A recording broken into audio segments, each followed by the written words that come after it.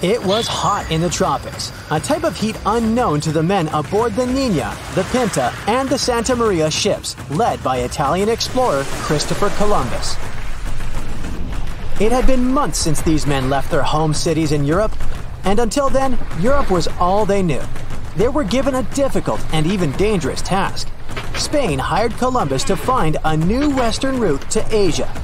They needed new routes for trading and buying spices, but it was far from a simple job. I mean, crossing the ocean never is.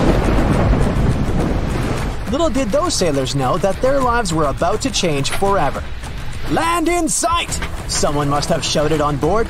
But when they finally stepped on that new foreign land, they discovered they were not in Asia.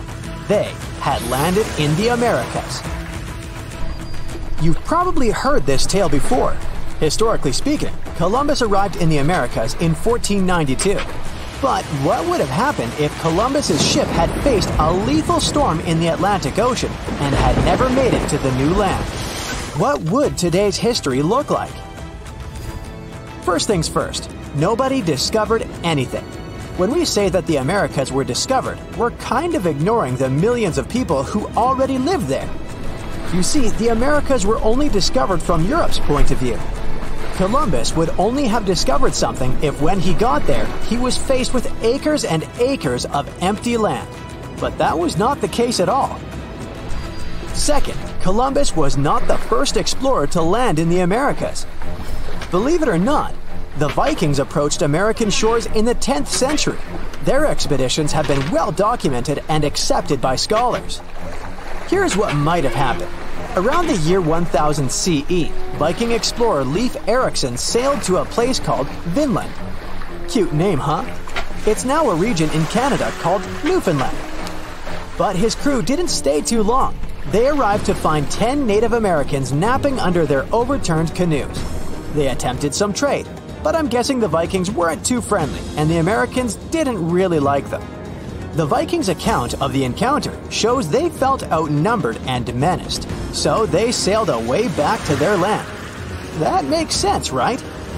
As I said earlier, there were millions of people living in the ginormous continent of the Americas. Any foreigner would be outnumbered there. Now take a look at what North America looked like before our buddy Chris got there. It was not divided into the normal states we're used to. And if Columbus had never arrived, the United States would probably never have been united to begin with. After all, there were hundreds of first Americans living in these lands, and they lived amongst their own tribes, quite different from the Europeans. It's not accurate to think that there were no political systems going on in the Americas before Europeans arrived. We just need to understand that they were different from what we're used to today. When Europeans arrived, they imported their belief systems with them, from religious beliefs and language systems to things as simple as clothing habits. If the Americas had developed on their own, maybe their sense of fashion would be completely different today. You see, Europeans had a developed sense of fashion by the time they arrived in the West. They wore things such as this and this. But those don't really work in the tropics, do they? For them, fashion had to do with showing a certain economic status, while in the Americas, that didn't exist. For Native Americans, clothing was mainly functional and related to the weather. In warmer climates, Native people would wear short-like cloths to cover their intimate parts. They would walk bare-chested and use shoes known as moccasins. Yes, similar to the moccasins you probably own. In colder climates, they would resort to using leather and fur parkas. Of course, there was always the special clothing used for ceremonial purposes. So I'm guessing that if Columbus never reached the Americas, brands such as the Gap, Hollister, and Forever 21 would have never existed. But we could live with that, couldn't we? Here's a wild thought. Let's say that by the 1700s, Native Americans had developed complex engineering skills. They built big boats, maybe a bit smaller in size than the traditional European ships, and decided to venture across the ocean. Let's say they were the ones who arrived on European shores, in places such as Spain and Portugal. They carried gifts and goods with them for trading, of course. This was also a common practice amongst them back home, known as potlatch. Sure, they were received with suspicion by the Europeans, who had only ever traded with Asia. But with this inverted encounter, a different type of relationship began between Native Americans and Europeans.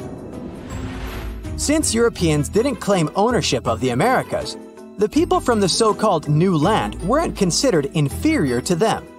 Actually, they stood side by side as equals, each one with their own power and set of knowledge. Native Americans taught Europeans a new type of ruling system, a more decentralized one.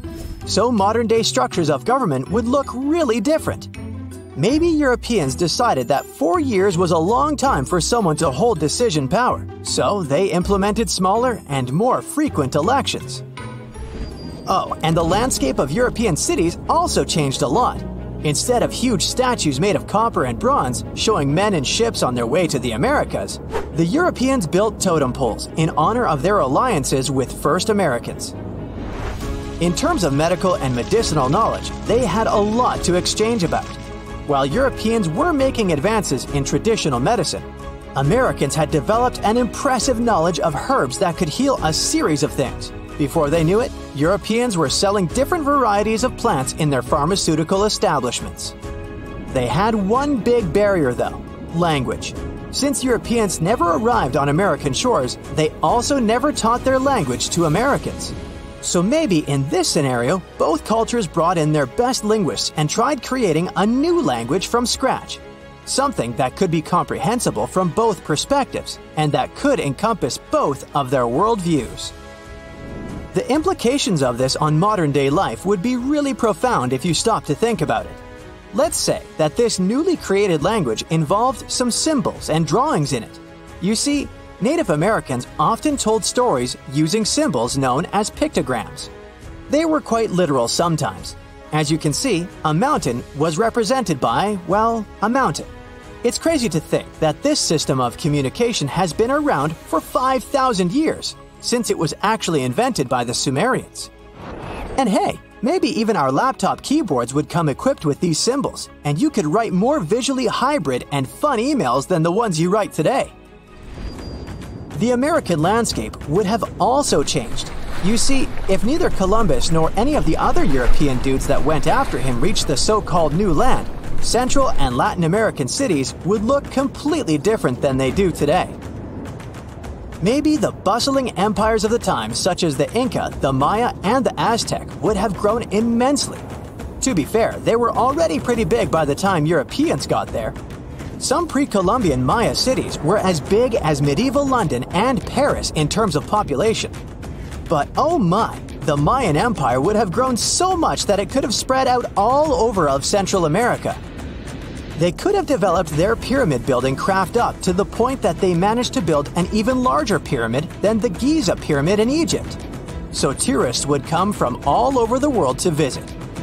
And in South America, let's just say the region could have turned into a huge forest, bigger than the Amazon. The Inca could have spread through the Andes and then into the mainland. Places such as Brazil and Argentina never existed. But in their place, there would have been dreamy tropical settlements, which would have become a worldwide reference in sustainable living. In 1928, Gloria Farley was a young girl with a big passion for exploration. She grew up in the town of Heavener, Oklahoma, and loved to visit local parks. One day, she found a weird-looking stone that had some bizarre symbols on it. Her fascination with the mysterious writings continued to grow. So, 2 decades later, she returned to study them and made a whole career out of it. See these weird drawings that Gloria stumbled upon back then? They're officially called runes, and they were a system of writing used by Vikings, an ancient Scandinavian people. The word rune itself translates to secret word or secret letter. Runes were made up of different symbols, each representing a different sound or concept. These symbols were carved into stone or wood and were often used for inscriptions and messages. As an important part of Viking culture, they were used everywhere, from spiritual texts to everyday communication. Why are these writings so interesting in the first place? Firstly, because there is no official text that explains the history or creation of the Viking runes. Some Vikings engraved runes onto the trunk of a tree named Yggdrasil. It was a mythical tree in Norse mythology. It was believed to connect the 9 realms of the universe. It's described as a huge ash tree with branches that reach out to all corners of the world. The tree is often depicted with 3 main roots, one on Earth, one more extending into the underworld, and the last one reaching the realm of spirits. It's a symbol of the connection between things and the cyclical nature of life. But this is just folklore. In reality, the origin of runes has not been officially determined yet. Many people even question whether Vikings originally used runes, mostly because they think Vikings acquired their knowledge of runes during their travels. We know that Vikings traveled to many different places throughout their history. They started in Scandinavia, then went on to visit the rest of Europe, including the British Isles, France, Germany, and Italy. Some even reached the northern parts of Africa and certain regions of Central Asia, going as far as the Caspian Sea and the Black Sea. But there's another theory about Vikings and their travels that continues to baffle historians. Did Vikings actually discover America? Well, for starters, America was not discovered by anyone. The landmass of North and South America had been inhabited by indigenous peoples for thousands of years before the arrival of European explorers. But the first known European to reach the Americas was Christopher Columbus, who arrived at the Bahamas in 1492. So, why do some people believe Vikings might have gotten there first? We have to travel back to the 19th century, when the idea that the Norse were the first Europeans to discover America took off. This belief was based on runes and Norse artifacts found in different areas in the U.S. That cobblestone path, first discovered by Gloria Farley, located in Heavener Runestone Park in Oklahoma, seems to tell the same story. To this day, this slab is one of the biggest historical mysteries in the U.S. Some believe that the runes on the stone were carved by Norse explorers in 1000 CE. At one point in her career, Gloria even reached out to the Smithsonian Institution and found out that they had already concluded in 1923 that the symbols had indeed been from a Scandinavian language. They translated to Nomedal, or gnome and dal, which in turn translated to Sundial Valley, or Monument Valley. This information answered the question of what language the symbols belonged to, but left 2 other questions unanswered.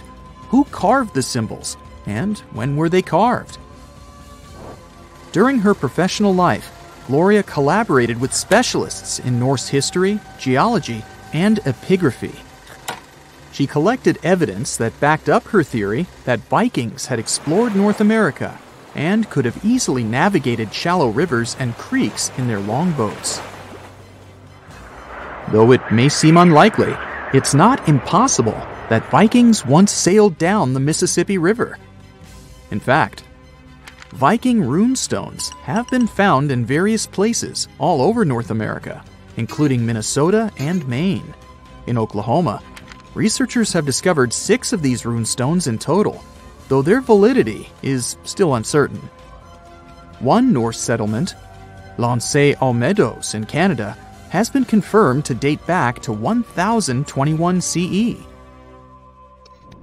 This supports the idea of the Viking activity in North America during the estimated period of time of the Heavener runestone.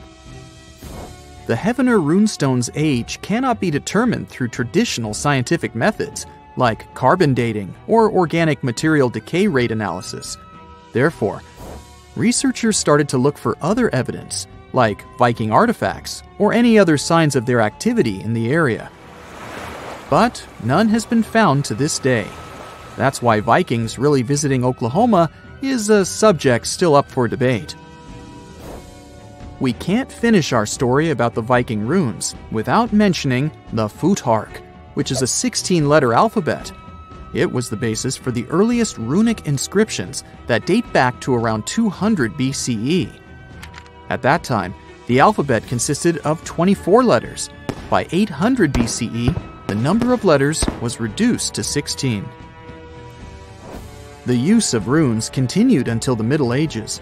Inscriptions on stone and wood were made with regular runes, while a different version of the alphabet was used for everyday messages on wood or bone. Runes were also commonly used on objects like combs to identify the owner.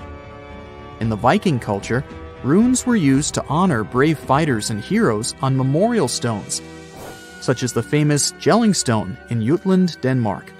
These stones were placed in public areas for all to see and had a big impact on the local culture. Runes weren't the only interesting part of the Viking heritage. Contrary to popular belief, Vikings were actually known for their cleanliness. Excavations of Viking sites have revealed that they had access to grooming tools such as tweezers, razors, combs, and ear cleaners. Additionally, they were known to bathe regularly, often taking advantage of natural hot springs for their hygiene routine. This was in stark contrast to the hygiene habits of other Europeans at the time. They also had a knack for winter sports, which is not surprising given the Scandinavian weather. At least 6,000 years ago, Scandinavians created primitive skis, though it's believed that Asians may have invented them earlier. During the Viking Age, Norse people used skis for transportation, and also for fun. They even had a spirit protector of skiing named Ullr, who was revered by Vikings. Vikings even had their own beauty standards, which were very important to them. Viking men who were not naturally blonde would use a strong soap with a high lye content to lighten their hair and conform to their culture's beauty standards. In some cases, beards were also lightened. These treatments may have also helped with another delicate issue of the time, that of head lice. Vikings were also known for their powerful ships, which were crucial to their expansion strategy. Their most commonly used boats were longboats, which could carry up to 60 people and were designed for easy docking and departure. Viking ships were typically made of wood, with the hull constructed using overlapping planks held together by iron rivets. The ships were powered by both sails and oars, and were often decorated with intricate carvings and animal figureheads. The reasons behind Vikings traveling almost everywhere in the world are not well understood.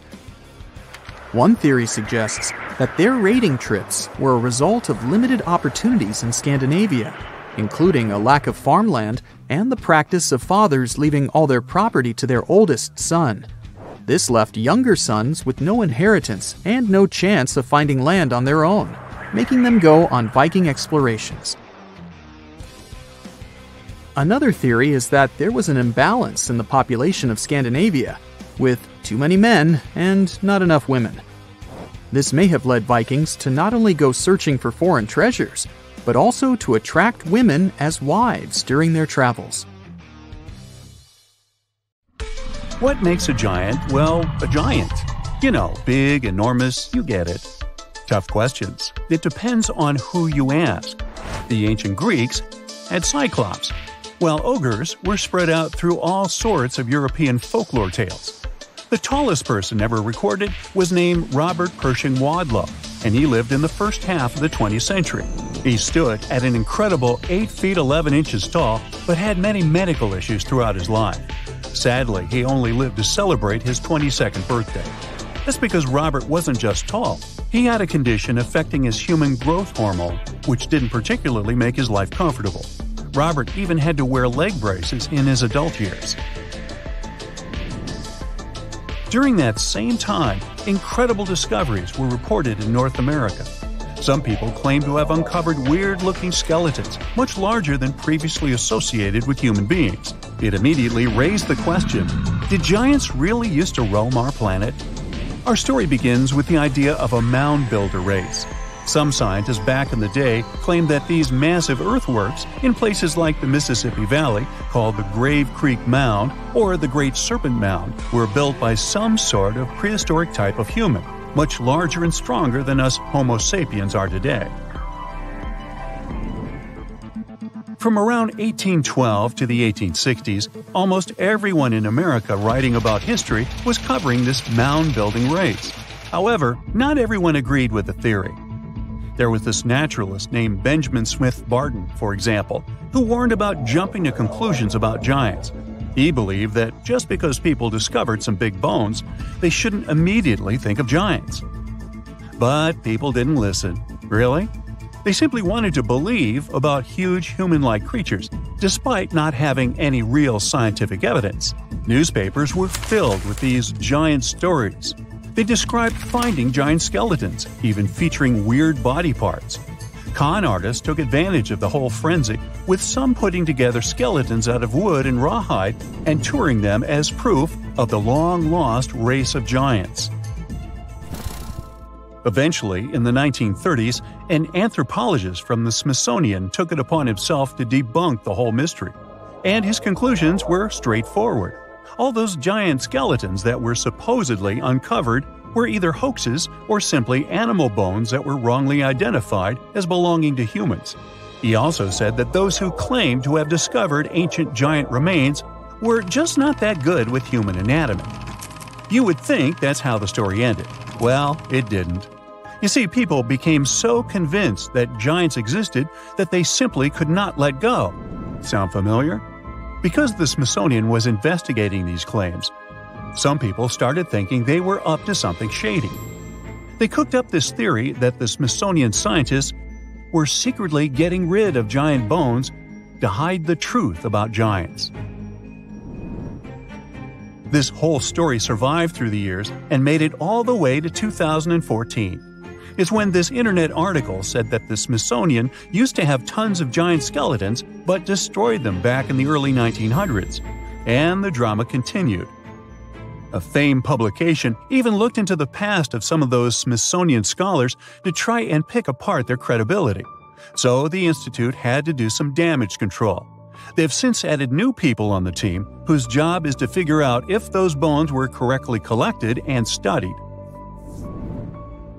Now, it wasn't just North Americans that claimed to have stumbled upon giants. The French had their own discoveries too. Their story takes us back to 1890, when an anthropologist was digging around a Bronze Age site in Castelnau, France. What he found were 3 bone pieces that looked like they came from a giant human. The findings included a massive thigh bone, a shin bone, and a regular upper arm bone known as a humerus. Now, if we put all these bones together and calculate the proportions, they lead us to this towering figure, somewhere between 10 and 11 feet tall. However, in 2022, contemporary scientists took another look at those bones. They concluded they most likely belonged to a cave bear, not a human. It wasn't that unusual for people back in the day to confuse giant animal bones with those of humans. Now, the truth is, our ancestors were in fact taller than we are today, despite them not being technically giants. The average human body has changed a lot over thousands of years. We're not as big and strong as our ancestors were. In fact, we've been on a bit of a downsizing trend, especially in the last 10,000 years, and it's because of a mix of factors. Our genes, the world around us, and how we live our lives all play a role. Way back around 40,000 years ago, European men were towering at around 6 feet. They had a seriously tough life, though, hunting and gathering all day. That lifestyle required a good muscle structure, and their African roots might have given them that extra height, which came in handy in warm climates. Moving on to 10,000 years ago, we can already see a big change in European males. They went down to 5 feet 4 inches on average. What happened was the climate was shifting, and people were increasingly relying on agriculture to provide for their families. It wasn't all sunshine and comfort, though. Sometimes failed crops and a not-so-diverse food meant a pretty unhealthy diet. Plus, being around farm animals more and more introduced some new medical issues to the mix.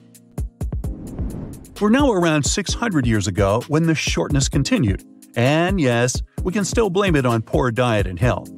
However, there seems to be a change in recent years.